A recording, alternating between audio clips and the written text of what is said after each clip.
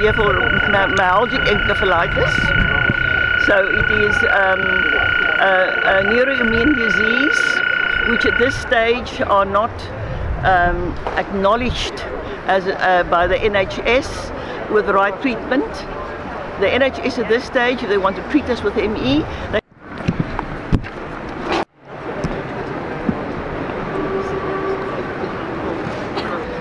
Yes, one of my really good friends is one of the missing millions. She's at home, she's in her mid to late 30s, she should be out having a full life.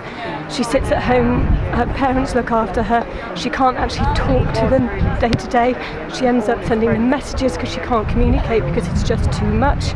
But she spends a lot of her time and the energy she has exploring the cures and the research that's being done, and frankly this is under-resourced, and there's some great work being done in the US by a guy whose child was also affected by ME, CFS, and that work needs to be taken on board and to be proven that this is a physical condition, nothing purely mental.